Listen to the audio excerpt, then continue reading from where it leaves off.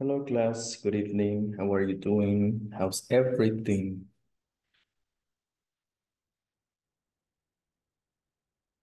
Hello, hello. How's everything, guys? Do you guys listen to me? Well, sure. Good evening. Good evening, Alfredo. How was your day? How was everything? Good evening. Good evening. Oh, Well, welcome, all JB. right. Nice. Nice to hear that. Robert, how about your day?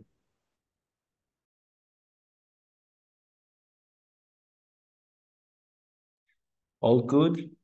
All all nice? Are you guys on vacation? No, not yet. Do you have vacation? No? No, Yeah. okay, I see. Okay. Well, in my case, I'm lucky because I do have vacation actually. The whole month. The whole month is vacation time for me. Yeah, just like, with you guys at night. That's one of the benefits working, That's cool. So yeah, it's nice to see you guys once again. Thank you so much for connecting. Now I can see David. David, good. Thank you so much for turning your camera on. That's good. I'm gonna start with the class, and today we're gonna be working on the superlatives. Okay. So yesterday we talked about competitives, and today we're gonna focus on superlatives, and I'm gonna have some, couple of questions to reinforce this topic. And if we have some time, we're going to go to the platform, and there are some videos that I also want to play. There's a conversation that we need to go over too. But the focus of today's class is going to be about superlatives, okay? Before I get started, I would like to know what do you know about the topic? What have you learned? What do you understand when you um, listen to the word superlative? How does it work? Any opinion? What opinions? What ideas do you have? Superlative. When do we use superlatives? Why is it necessary to use superlatives? Is there any purpose on that? ¿Alguna idea, clase? Why do we use superlatives? And how do we use them? Yesterday we talked. No, No? I can give you my Uh-huh. my thoughts about that, and Mhm. I'm not sure about the topic, but as far as I heard, the superlatives are used when, for example, when you refer to something that mean most, or yeah, when something means most, the most. Yes. Algo así, I'm not sure. No, you have the idea. And let's see.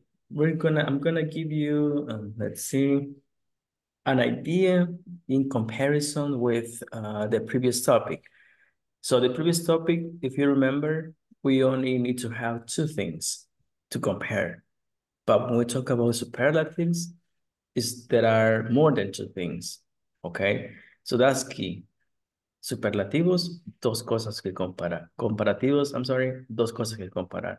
Superlatives, more than three things.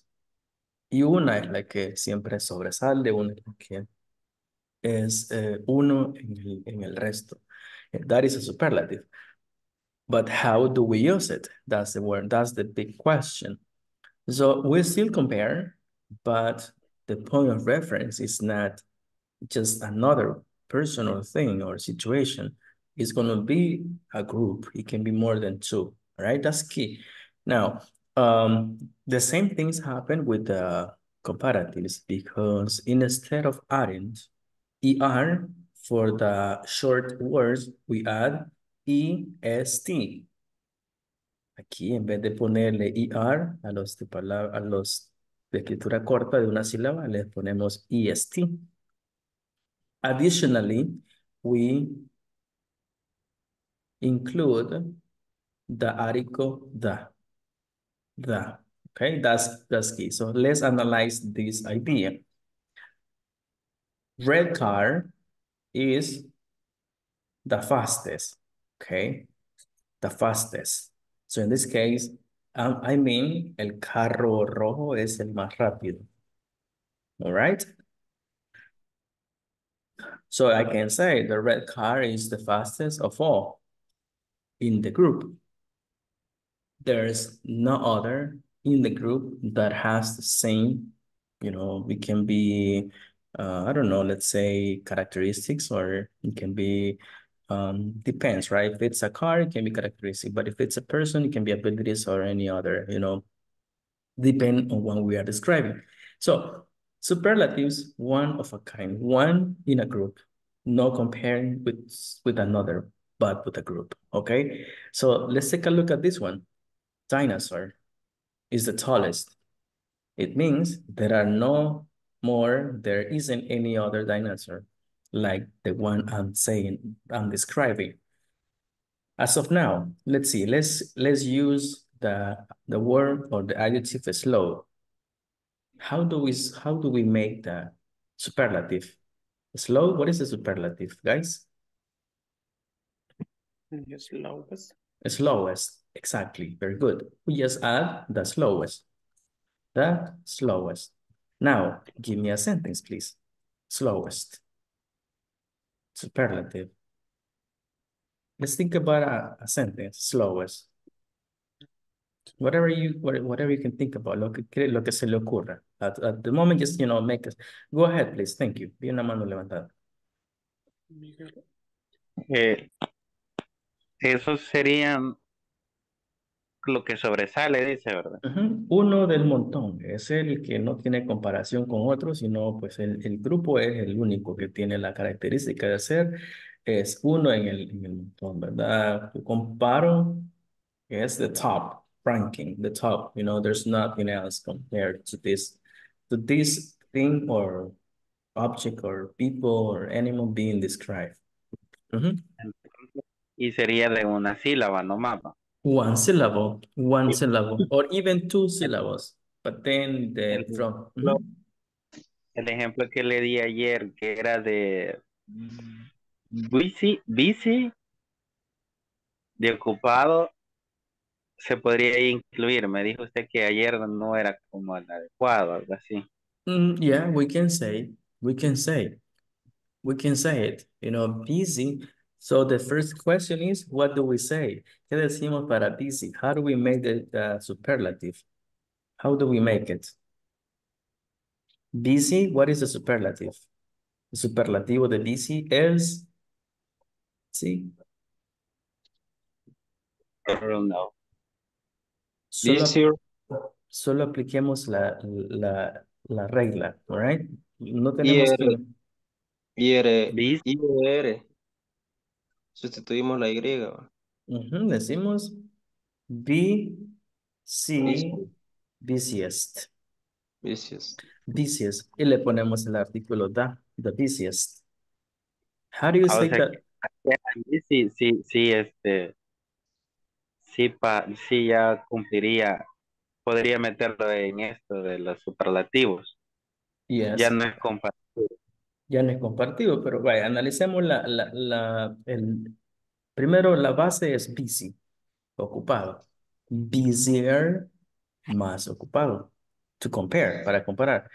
Pero cuando decimos the busiest, es el más ocupado de todos, no hay otro que sea más ocupado. Ese es superlativo. Veamos. About this class. Let's see. How many? We are 20. We're 20 students connected. Quizá alguno de nosotros sea el más ocupado de todos, pero no habrá otro más ocupado que él. All right? And then to identify the person who is the busiest, we need to make a survey. Do you know a survey? Una encuesta. We need to make a survey. And based on the survey, we can say, right? Who is the busiest in this classroom? There's no other student that is busy or busiest, you know? So how do we make a sentence? Una oración, please, usando busiest, the busiest. David David, is the busiest of all. Yeah, you can say that. The David is Okay. the busiest of all. Exactly. That's one example. You can still say David is the busiest in this group. David is or was the busiest last year. Diego. Maybe my father is the business of the family. Okay, of them, sorry. My father is the business of the family. Okay, my father is the busiest, of the family. Family. Yes, yes. He's like he's always doing so many things, right? Yeah. Okay. Good. So, hasta este momento, solo le ponemos, remember this, guys, EST.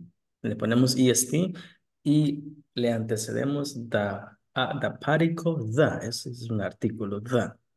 El más. El más de una, el mejor, el que no tiene comparación con otro. Es, one of a group.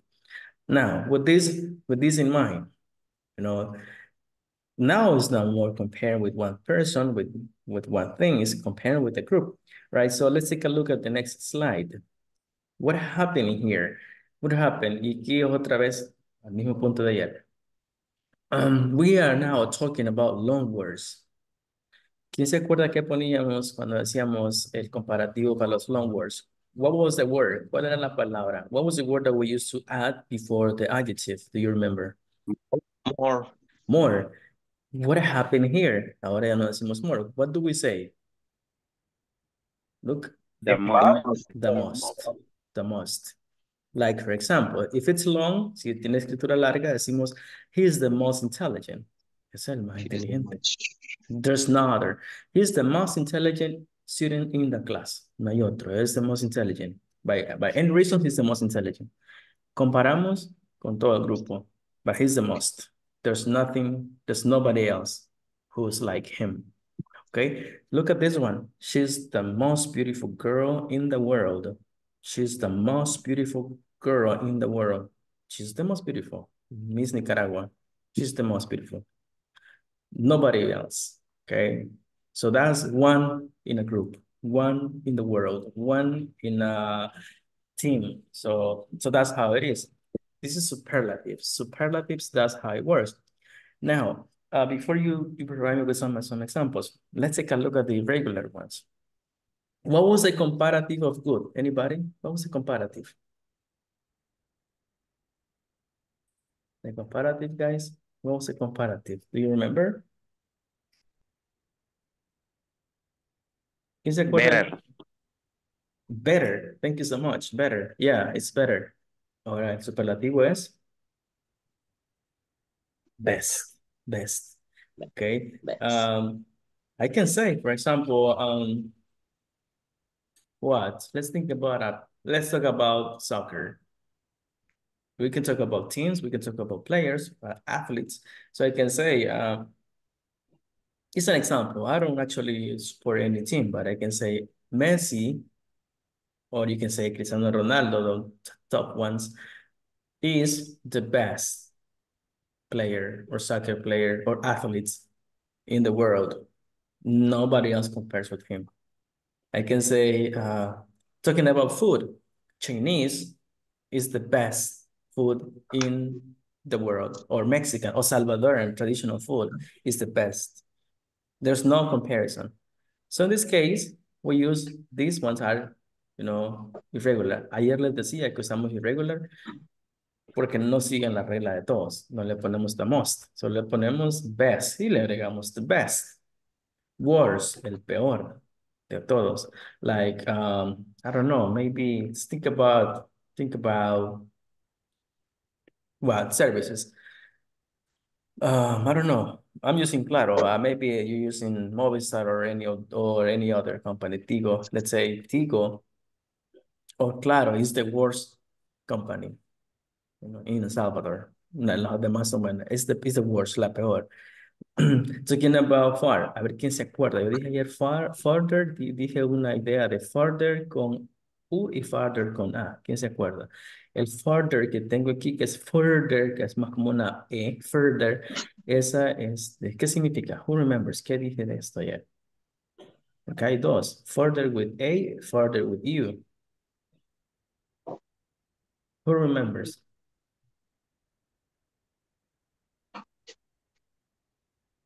No. No? Okay. All right, I think maybe I was explaining too fast. Further with you, further means something metaphorical, something figurative. It's because it talks about distance, but then it's not physical distance. And further with A is physical distance. For example, if I use further with A, I can say my house is what is located in the farthest area in the country. I don't know, in a remote area, let's say. So there's no other house that is like with such distance, with such, location. But then if I say farther with you, I said that is more like figurative. A question an example that I said is like, it's common to hear when I say that, is there any further question? Esa es una pregunta bien común. Any further question? This is common to say. There's a exclamation mark, a question mark. So basically, si hay alguna pregunta más adicional o que puede continuar, further, talking about distance, but not literally physically. But then this is comparative. And now aquí tendríamos que corregir a superlative, furthest. We add the ST, furthest. There's no other in distance. So that's how it works. Little less or least. In this case, it's least. The least. El menos. El menos. The what? The least expensive es el menos caro. No hay otro. You go to a restaurant and you order a food, you order, I don't know, you ask for a menu and then you start checking on the options and then you say, I'm going to order the least expensive. Voy a ordenar el más barato. Least, no hay otro. El del día. So those are superlatives. Guys, The little sister. Little Caesar. Pizza, easy. Teacher, Uh-huh, I had a question. go ahead. Respect with the word little y less. Least, Cuando se escribe con las dos S, ¿por qué cambia entre esta y la otra? Vaya, muy buena pregunta. Si gusta, lo vamos a discutir de la siguiente manera. Uno es comparativo y el otro es superlativo. Okay? And then less is comparativo. Le voy a dar un ejemplo. Let me use my board. Let's see. How do I use it? Well, simple like this. Just take a look at this one. If I go like this, if I use less, it's comparative. Comparative, less. Hold on. I'm going to use less. This one is comparative. Comparativo. And least, or the least, is superlativo. Vamos a hacer un ejemplo de cada uno. Vamos a usar less. Vamos a usar el mismo adjetivo, expensive. Tenemos que estar en un restaurante. What? I'm going to say Chinese food. Chinese food is, mira, voy a usar less expensive. Y aquí tengo que usar than porque es la palabra clave. Than, ¿qué? Significa que. Then, Italian food. Comparando comidas. So in this case, less es comparative. Comparative, y estoy comparando dos comidas, Chinese and Italian, y uso than, porque es que. Menos cara que la otra. But least es superlative, no hay otra. Digamos que las dos, vamos, en the restaurant, en el menú aparecen otras comidas, aparece ahí, todos son ejemplos, ¿verdad? Puede ser que el precio varíe. Pensar en comida mexicana. Mexican food, Mexican food is the least expensive. in the choices. Así. En las opciones brindadas, in the choices given. Just to give you an example. As you can see, aquí no estoy comparando, solo estoy diciendo que una es la menos cara. De ahí, no hay otra.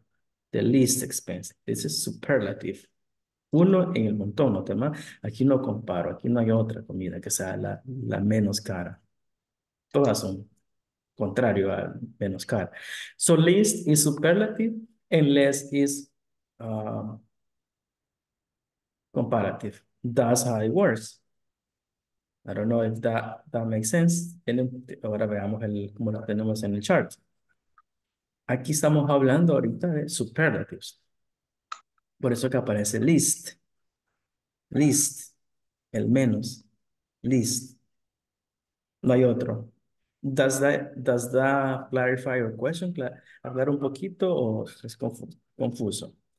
Si gusta, if you like create one sentence with superlatives, usen cualquiera, usen irregulars or irregular, regulars or irregular. Los regulares son los que no están la mayoría. Create a sentence. And if you want, let's do something. I can, que sí me interesa que ustedes me creen sus propios ejemplos y háganos, como yo decía hace un par de clases, que yo recuerdo que Robert contestaba y agregaba más.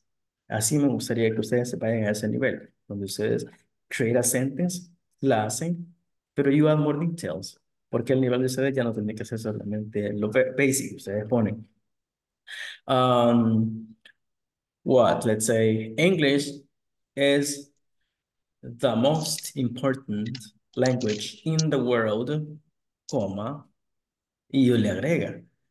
If you know how to speak the language, you'll have more opportunities to work and to make more money. You see, I'm trying to add more ideas because it's not only simple things, it's not only simple sentences, but detail or long sentence. So I don't speak much. I'm gonna give you 3 minutes. Give me one, please. Give me one sentence. Quiere crear con comparative and superlative, join together, do it. I'll give you some time.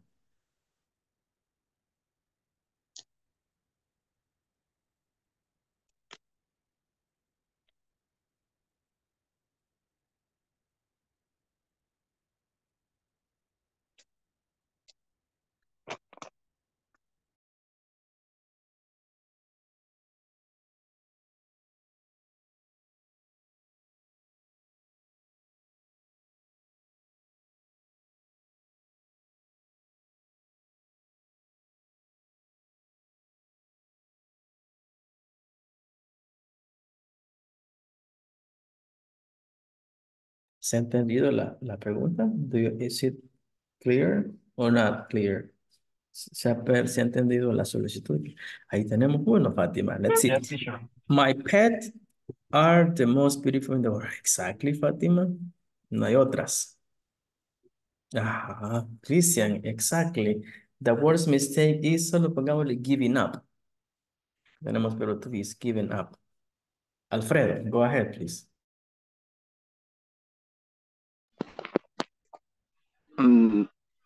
Mount Everest is the highest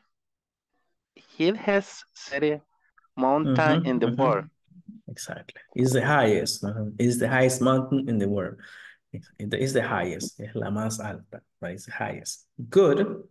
You see? That's what I'm talking about. Awesome. I like it. Los que no me han mandado sus oraciones. Why is it? Because it's too complicated or what's the reason? Vamos a ver, tenemos otro por ahí. Is the best place for work? Ahí habría que mencionar que, ¿verdad? I don't know, maybe el nombre de la compañía. En el caso David, Charlie is the most small. Ahí donde entra la parte que tenemos que aplicar la regla, David. Porque small para hacer el superlativo de small, por solo tener small, máximo quizás sería small, como sonido de sí, luego small, 2 sílabas. Small, aunque creo que solo es una sílaba. Small. Solo aplicaríamos smallest. No le ponemos most. Remember that? Y hay que hacer la modificación. Aunque para personas no usamos small, usamos short, que sería shortest, the shortest. Messi is the... Christian, as you can see, usted me está usando un comparative y queremos un superlative. Porque si decimos better, es mejor que alguien más. Ahí sería Messi is the best, el mejor in the world. Peter is the fastest in the group of cars. Eso está bueno. My grandmother makes the most delicious soup of all. I like it. Real Madrid is the best team in Spain. You see, that's exactly what I'm talking about. Great. In America, it has the most junk food than England.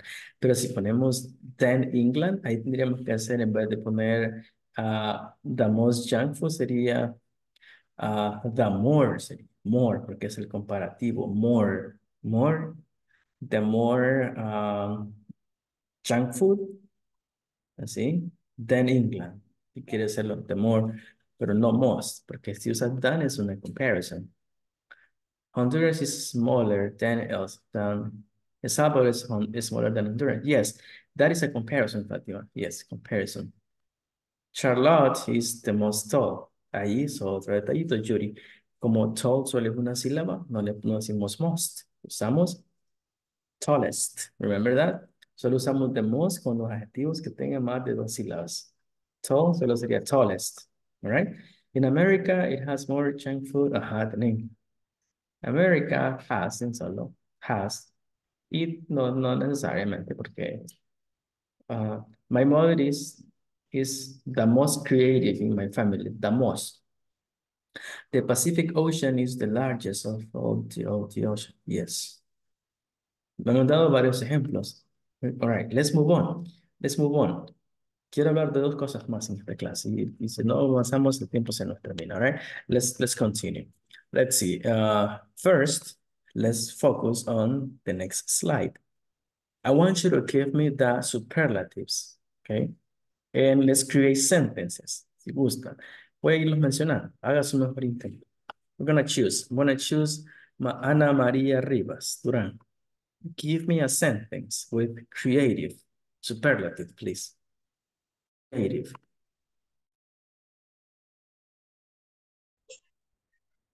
¿Hablado o escrito? Hablado, speaking.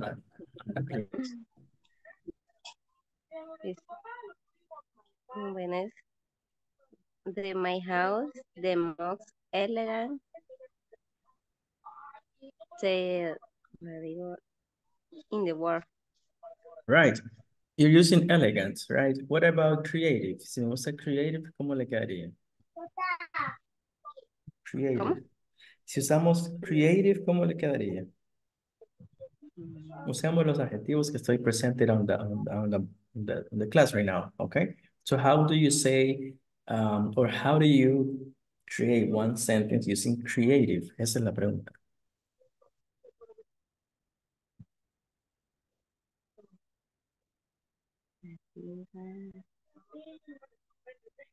Voy a asignarlos para que vayan empezando los demás. Entonces, Ana, creative.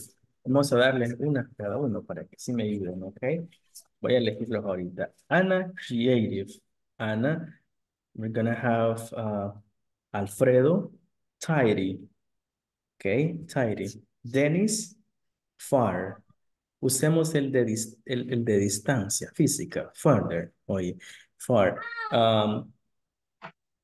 Robert, Beltrán, important. Okay. Let's see. Jocelyn, Messi. Jocelyn.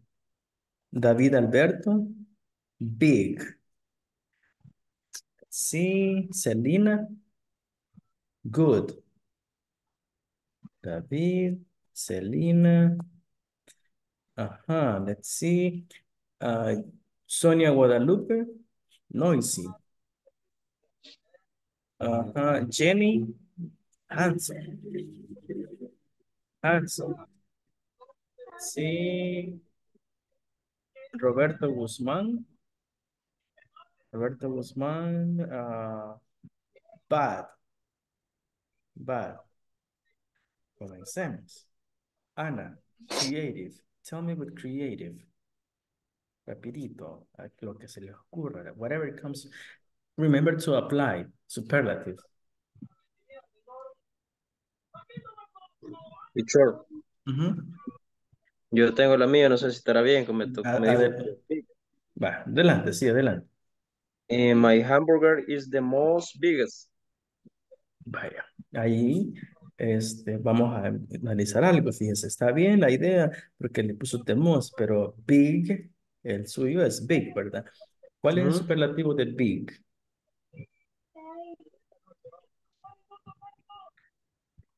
Biggest. Exactamente. Entonces, cambiémosle de most big, digamos, is the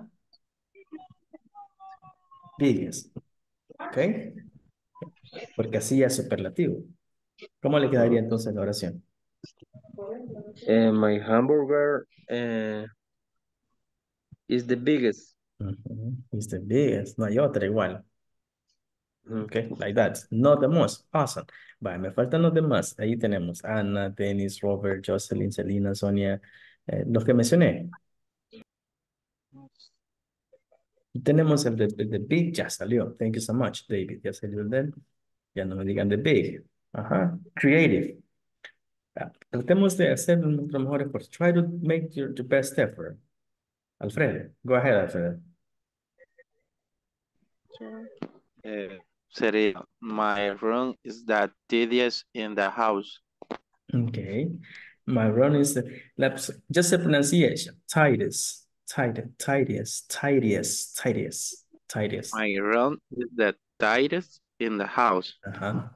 Sí, ¿verdad? Me tocó el más pequeñito de todos, ¿verdad? Nice, I like it. Tenemos dos. Awesome. We're moving really good.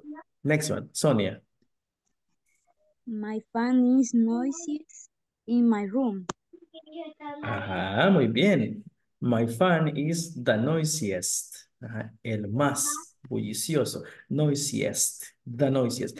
Remember, Sonia, that we add, que le agregamos the, porque es un superlative, right? Estamos bien.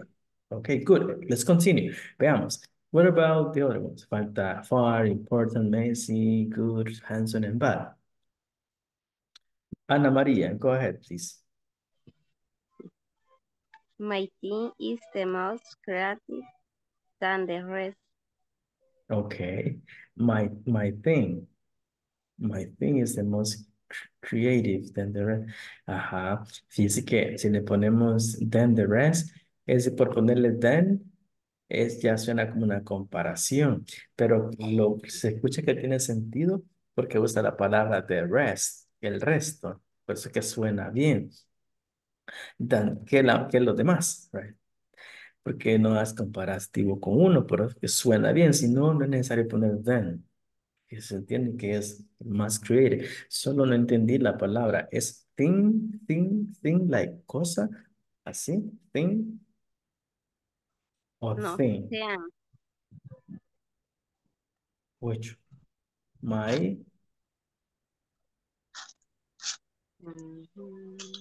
what is the word? I want to understand, what is the word you're using? ¿Cuál es la palabra que está utilizando? Think, like with K, como pensamiento.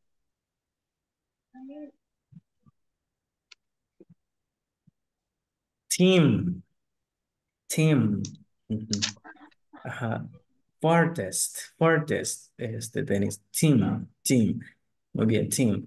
Haría la pronunciación de team para que escuche el sonido de la M necesario. Team.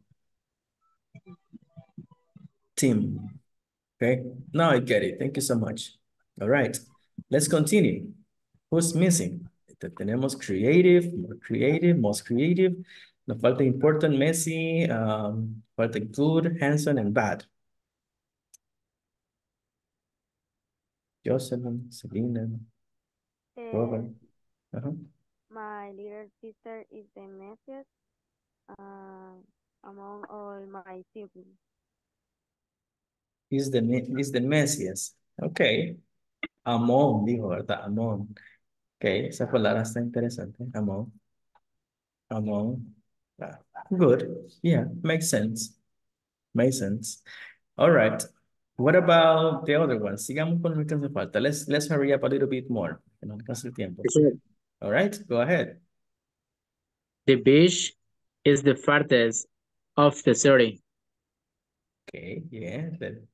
Podemos, si lo agregaríamos una palabra más fácil, se escucha. The beach is the farthest place, digamos, of the city. Solo póngale place para que suene como el lugar más lejano de la ciudad. Yes, good. No, there's no other place that is like that. Awesome, let's move on. Important, good, handsome, and bad. What about getting along with the people is the most important thing that works in the world. Nice. Getting along with others, getting along with people is the most important thing in the world. Yes. I know. Awesome. I like it. I like your creation. You know, your thinking, you know, not only like starting with something basic, like getting along sounds good. I like it. All right. Tenemos getting along is the most important, but the good, handsome, and bad. Selena. My voice is bitter trouble the colony. Okay, can you say it one more time, please, Selena? My boy is the voice the boss. Voice is bitter trouble the colony. Okay. All right, I'm trying to understand. All right, let's see. Nos ayudaría mandándola al chat para que le ayudemos a, creo que hay que hacer alguna modificación. Please. Okay. Puede editar. Thank you. Okay, los que faltan. Good and handsome, I think are the ones. Jocelyn?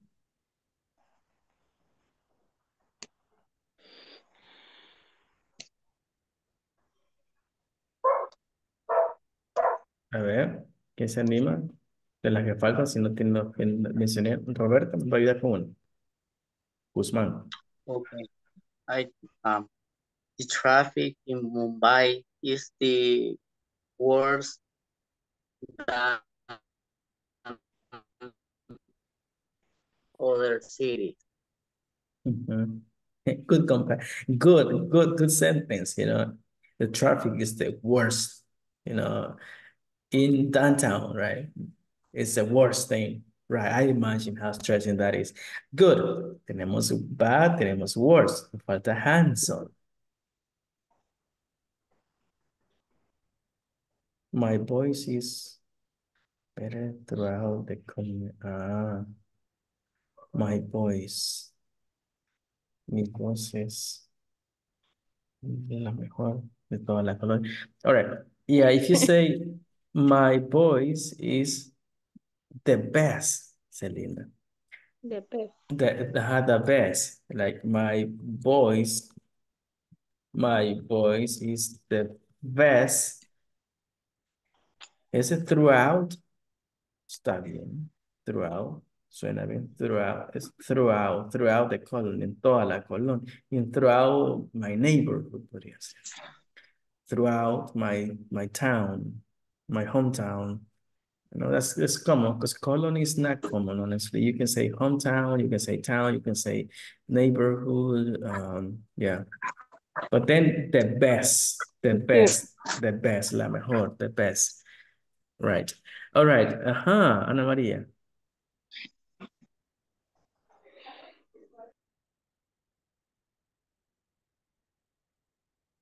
Good. Creo que terminamos. Hanson nos hace falta. My dress is more handsome. Jenny, more is comparative, right? But then we don't want to say more. We want to say most. He is the most handsome actor in the entire cast. Yes. Yes, Alfredo. He's the most handsome actor in the entire cast. Yes. Yep. Very good. That's a good example, right? I am the most handsome person in the world. You know, why not? I'm the most, and you gotta talk nicely about yourself, right? Okay, let's finish this. Now, lo que voy a enseñarles ahorita es una manera diferente de hacer comparison. Considera bien hacerlo, por si llevan una idea con el tema se pueda ver. Okay, I have, just a short review. If it's one syllable, comparative decimos shorter. Superlative decimos the shortest. Si tenemos one syllable, ¿sí? De una manera general, high, higher comparative or comparative, and the highest superlative.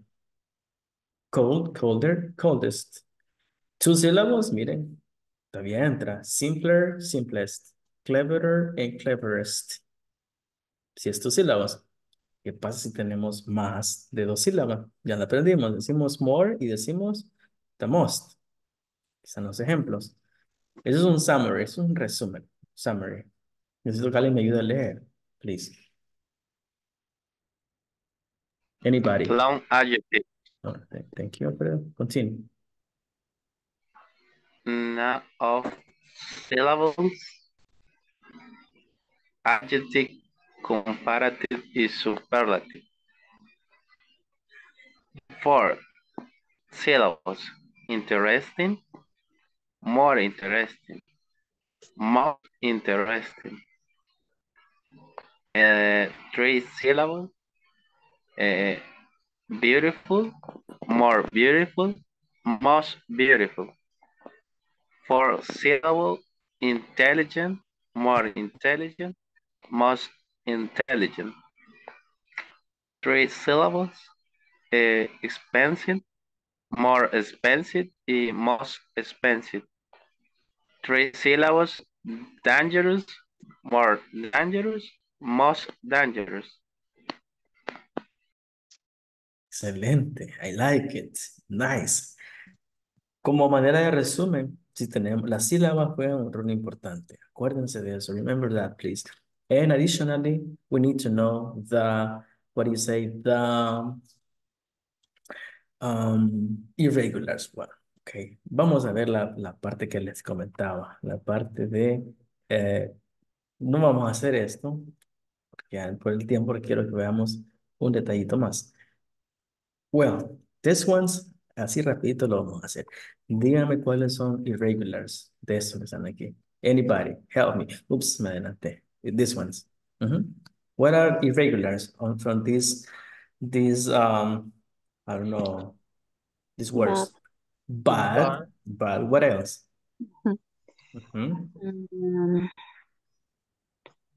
Few. Far, far, Cool. Far, far, good, good, falta uno. Smart. Smart no es irregular. Smart, smarter, smart. Se aplica la regla. Few. Which big, one? big, Few. Uno falta. Few.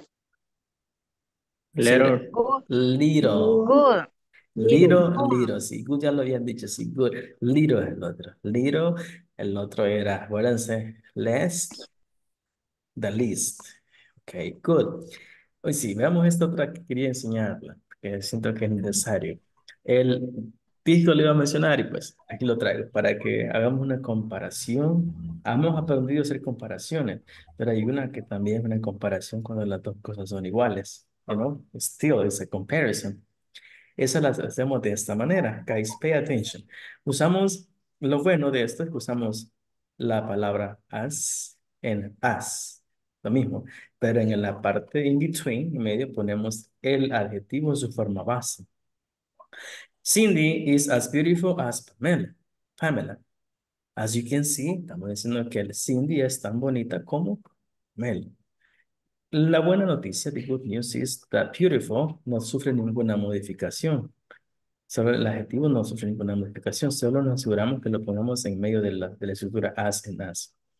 O sea que si yo digo, Roberto Guzmán is as intelligent as Roberto Beltrán, estoy diciendo que los dos son igual de inteligentes. Y sí, si ya sabía esto, nice. Si no, write it down, anótelo. Yo puedo decir, Jocelyn is as responsible as Jenny. Las dos son iguales de responsables. Algo interesante. Luego me ayudan ustedes. ¿Qué pasa si cambio el verbo to be? Lo pongo isn't. Si es singular. Cindy isn't as beautiful as Pamela. Ahí ya cambió. Digo que Cindy no es tan bella como Pamela. Sé que Pamela es más bella. ¿Y follow me? Conocer esa negativity o negative statement, ahí le cambia el significado. María Rivas, iba a preguntar algo.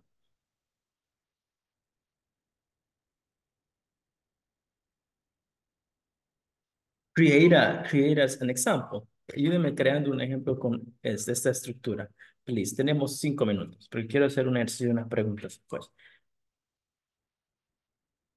Please help me out. Guys, we're talking about comparisons and superlatives. Ahora una comparison with this structure, which I consider is another important thing to mention when we talk about comparatives.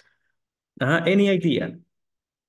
Whatever you want to say, use the structure as and as. Si se ha entendido, usemos. Diré una, no sé si le armaré bien la oración. La pizza de Little Caesar is as expensive as Siciliana. Exactly. Decir que las dos son caras, ¿verdad? Yes, las dos valen lo mismo. Isabel is as short as Selena. Yes, las dos son iguales de pequeñitas, ¿no? All right, yes, Danny, that's a good one. To finish this practice, porque eso es todo, quiero que usen de estos y ver cómo les queda. Intelligent, funny, careful, and small and boring. Careful le han puesto una L de más ahí, vale, se la quitan. Okay, so give me sentences. Usemos the structure as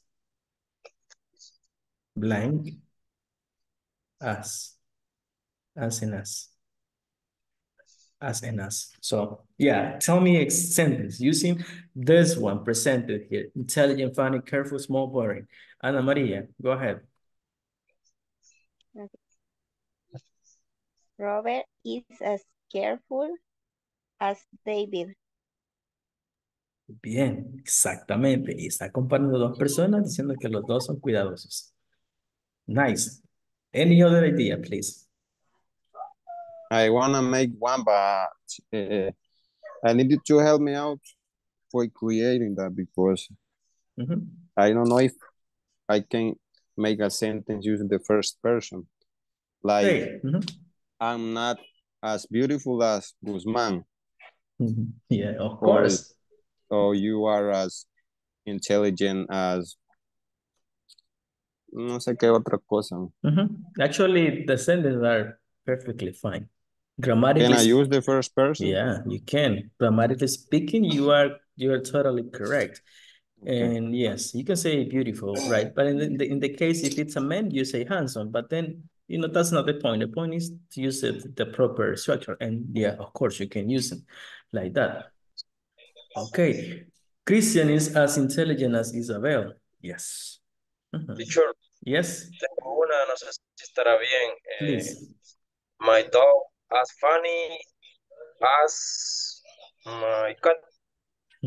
Yeah, solo faltó is, ¿verdad? My dog is as funny as my cat. Yes. Okay. Mi perro es tan divertido como mi gato. O sea que aprendemos que el uno es tan o tanto y el otro es como. Así funciona la escritura as. Ok. Nice. Tengo 10 minutos. Quiero retar, así, en el buen sentido de la palabra, a 5 personas que quieran responderme una pregunta usando comparativos y superlativos. ¿Quién quiere hacerlo?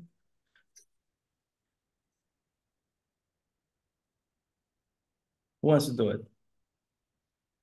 Alfredo, my ex-wife is as small as is as How was the question?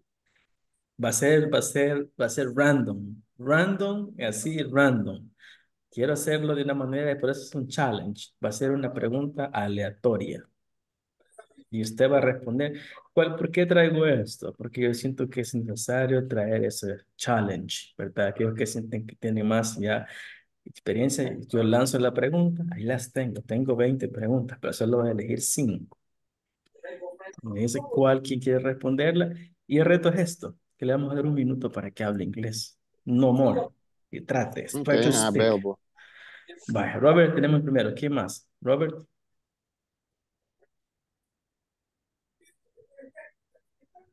Veo otras manos por ahí levantadas.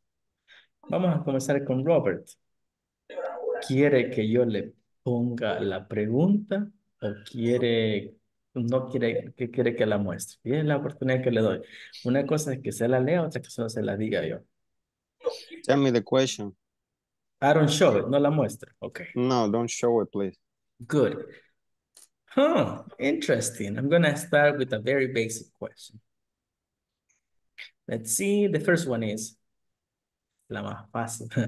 Are you happier now than you were a year before? I'm not happier than yesterday. If you want, you can replay the question, I think. You want me to replace the question? Yeah, because you say, are you happier than yesterday before? Or that's what I remember you say. Okay, I said, are you happier now than you were a year before? Oh, a year before. Uh-huh. Okay. I can say, yes, I'm happier now than a year before. Because that sounds like a yes or no question. Yeah, but I want you to expand on I want you to explain. All the questions are like this, but the purpose is that you speak more than that, you know. So let's change the question. Voy a preguntar una más diferente, okay? Y se expande por un minuto, okay? All right, I'm gonna be tracking it. Challenge yourself, Robert. That's important. This is the next question for you. All right. Is it better to be poor and happy or to be rich and unhappy? I don't think so. It's better to be rich and unhappy. I think it's better to be poor and happy than be rich and unhappy, because I think the money, of course, make us feel happy because it's better. I usually listen to the people say it's better cry in a Lamborghini than cry on the street, for example, or have a lot of money in your bank account and cannot save your health. That it doesn't make sense. You cannot buy your life with the money. It's just a gift given by our God, you know. Awesome. It's really, these are basic.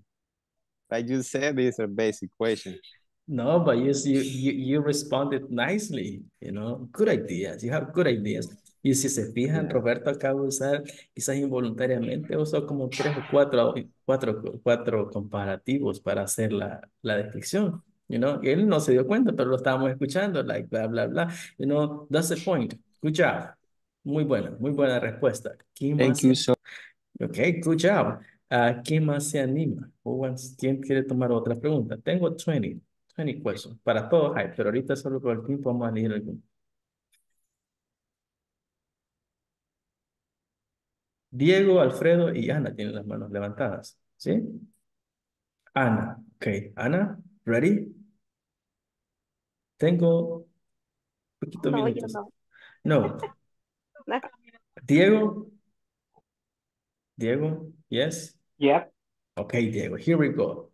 ¿Muestro la pregunta o solo le lanzo la pregunta sin mostrársela? Honestly, I rather see the question. Okay. No problem. I can do it. I can do it. Okay, yeah. I'm gonna display it right now. Hold on. Tell me the question, and if I don't comprehension. If I don't understand. I don't understand, but yeah, Okay. you help me. Okay, ya esta ya la hice, mire. Are you happy? La que le pregunté a él. Me salté una por ahí para, esa no la dije. Ok, esa no la dije. La que viene es la suya.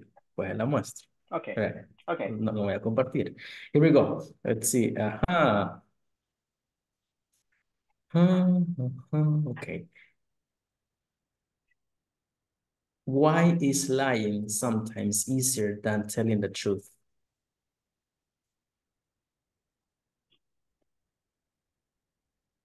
Repeat me again, please. Sure. Why is lying sometimes easier than telling the truth? Como, ¿cuál es la mentira más fácil? Listen to the question one more time. Why is lying sometimes why? easier than telling the truth?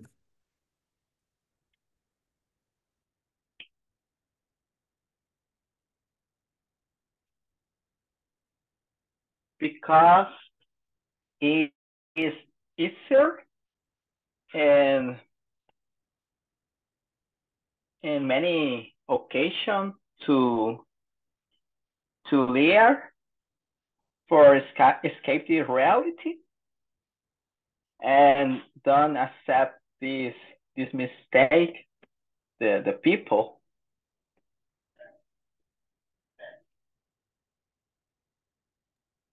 Okay, yeah, your answer, provides some input about the question. Yes, this is the question I asked.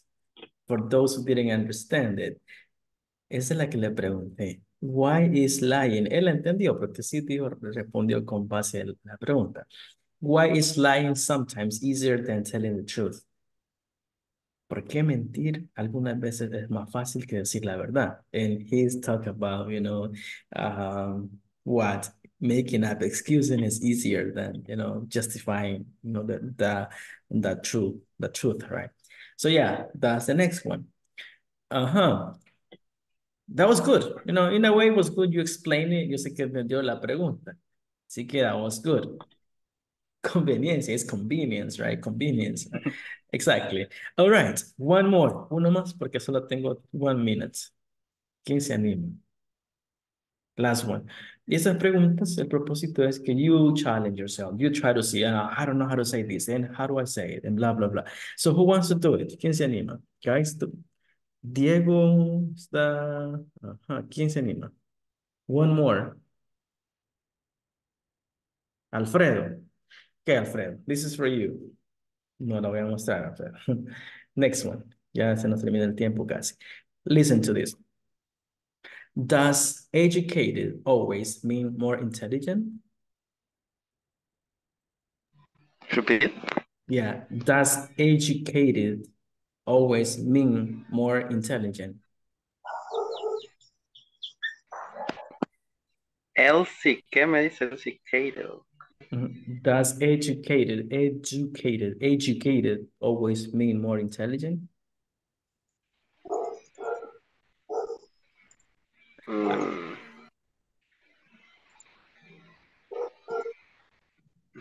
No logro entender la otra. Okay. Alguien se anima, alguien nos ayuda. Ya me terminó el tiempo y tengo otro grupo a las 8, así que le voy a dejar ahí con la pregunta. ¿Sí? ¿Quién entendió la pregunta que nos diga? Does educated always means more intelligent?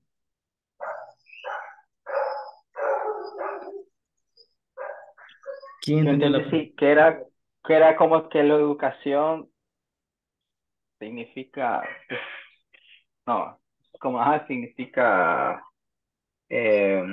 inteligencia, algo así. Como mayor educación, Ahí va la pregunta. La voy a mayor, poner. mayor inteligencia. Aquí está, mire. Does educated always mean more intelligent? Si alguien más educado, educado significa que es más inteligente. Esa es la pregunta. Bueno, la intención de las preguntas era que ustedes se reten. Yo creo que ya no hay más tiempo. Mañana vamos a ver eso en conversaciones, guys. Thank you so much for connecting. Y mañana comenzaré con un par de preguntas como esta. All right, so you challenge. That's the idea. Have a great night. I'll see you tomorrow, guys. Bye bye. Because I need to, move Good on night, to the next. teacher. Good night. Bye bye. Nice to See ya. tomorrow. See you tomorrow. Bye bye.